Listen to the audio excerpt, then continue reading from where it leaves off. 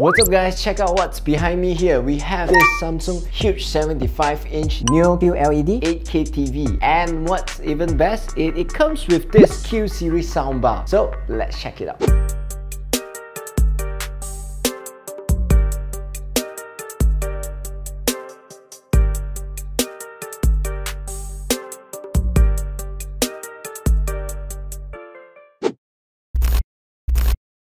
So in terms of design and style-wise, I feel it's pretty nice and sleek. Now it has this Samsung Infinity 1 design with bezel-less frame. In terms of thickness, it's around 15mm thick. It comes with this slim OC stand which is in Titan Black that looks attractive and blends well with the TV here. And what I like about this TV here is the Samsung One Connect box, so that it hides all the messy wires behind the TV, and you got one long or a short cable for you to connect to it depending where do you want the One Connect box to be in. So now the big question here is, how does the picture quality like? Well, this is the Samsung Neo QLED 8K TV here, which means it has a special backlighting technology that it can get dark areas as dark as possible. That it seems almost like a true black, and light area can be as bright as possible. So you can get the both evenly distributed to get the best contrast out of your picture. And also with the new feature of the Quantum Matrix Pro, the color sharpness